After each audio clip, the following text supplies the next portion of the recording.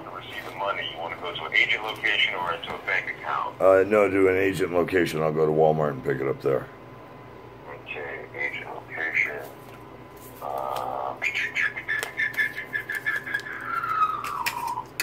And you're sending it to Texas, and if it asks for a city, it's Amarillo, Texas. But I think you can just send it to state and it will get to me.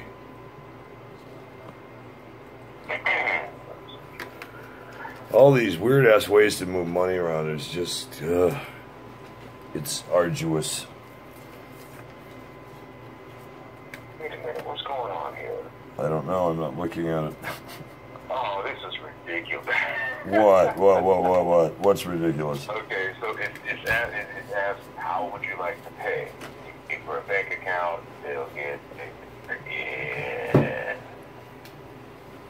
wait a minute, hang on a second. Well, I know you can pay it with credit card because I just had Aziz shoot me money out of Istanbul so I could get the hotel room and stuff for the last couple of days. So I know it can be done. It says it can if I pay with a debit or a credit card, it'll be $31.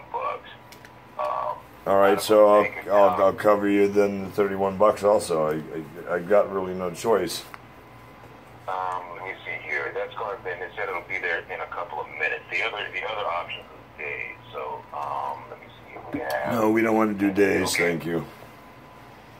Okay, so let me see. I have agent location, $300, debit credit, United States. All right, moving on. Let's see what else we have here.